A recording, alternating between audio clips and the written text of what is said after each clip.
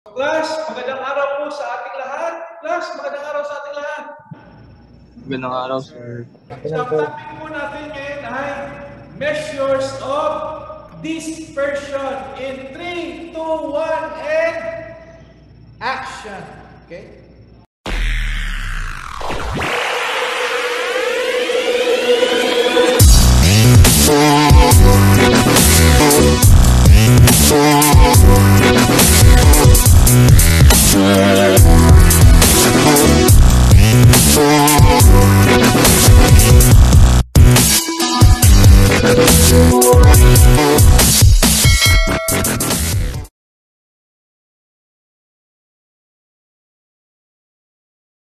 So class, ano po ay mga subtopic dito sa measures of dispersion?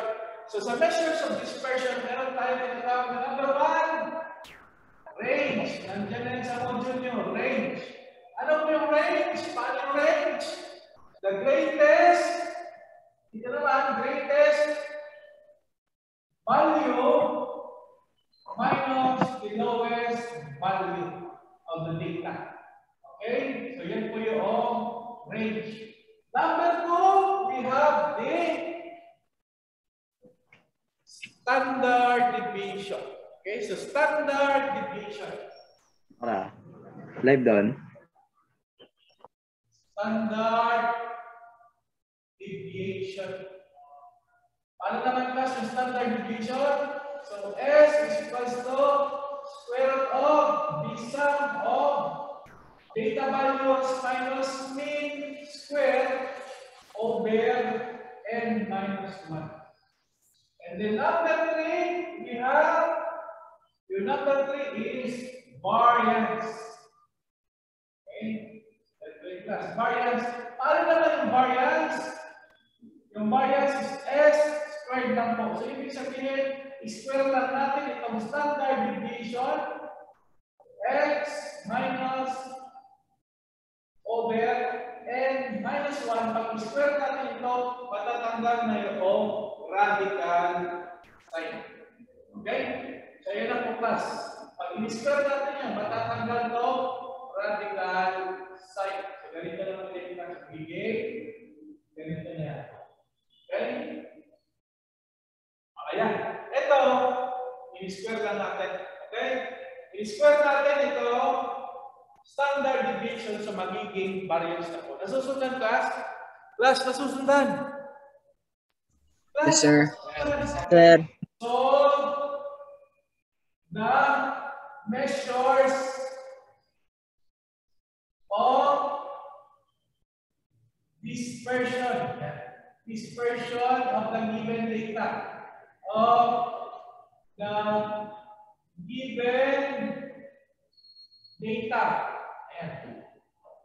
So, 4, 8, 11, 15, and 21.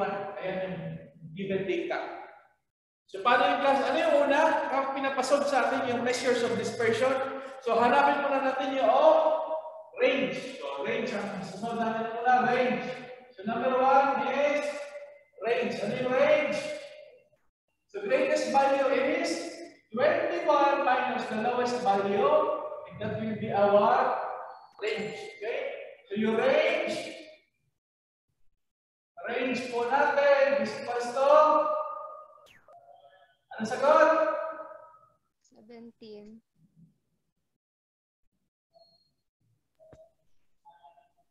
17, sir. 17. Ha? 17, sir. 17. Lakas naman, parang hindi kayo engineering. Parang hindi kayo engineering. Okay, so 17 next. Ano susunod natin? Number 2. Standard Deviation. Paano masolve ang standard deviation? Solve muna po natin yung mean. Ano yung mean? Paano yung mean? Paano yung mean? Ayan, may madating pa. Paano yung mean? Yung mean ay, ito yung mean. Mean is equals to 8, 4 plus 8 plus 11 plus 15 plus 21 divided by 5. so, ano sagot? 12, sir. So, ano na? 12, sir. 12, sir. So, 60 divided by 12, sir. 5, and your answer is 12, sir. 12. 12. Gawa na tayo table. Ito ang X. Yung data. Yung mga data. Ito mean. Ito yung X minus mean. Ito yung X minus mean. Square. Ano dito yung una? 4, sunod. 8, sunod. 12, sunod. 15, 12, 15, 21. 21. 12, 12, 12, 12, 12. 4 minus 12. Ayan, 4 minus 12. Negative. 8. Negative 8. 8. Negative 8 times negative 8. Ano dito? Negative 8 times negative 8. Square mo lang. 16. 4. 8 minus 12. Negative 4. 4. 4. 16. 12 minus 12. 0. Square ng 0. 0. 15 minus 12 is 3. square. 9. 12 minus 12. 11. 9. 9 square. 81. Ito. Ito nandito. Yun po yung sum. No? X minus mean. Squared. So, anong sagot dyan? Yung sum dito, ilan yan lahat? Add nyo na. Add nyo na po ito lahat. Ito ay 90. Ito naman po ay 155. 90 plus ilan ito? 70, 80, 90. 80. 80 ito, di ba? 0, everyone. Yes, sir. 90. Ano sagot? 170, sir. 170. 170. 170, sir. 171. Ano? Sum of x minus mean squared over n minus 1. So yung s natin is equals to 170 divided by n. Ano yung n? 5 minus 1. So ano sagot? Square root pa. 6.52, sir. 6.52. Tapos ito, 6.52 square is equals to 42.50. Ito po yung variance. Ito naman yung standard deviation. Ito yung mean. Sinod natin yung mean. Ito yung mean. Tapos ito yung range. Class, maliwanag po ba, class? Maliwanag.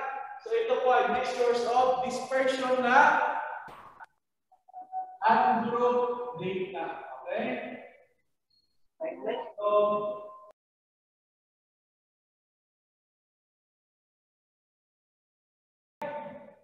8, 13, 24, and 25.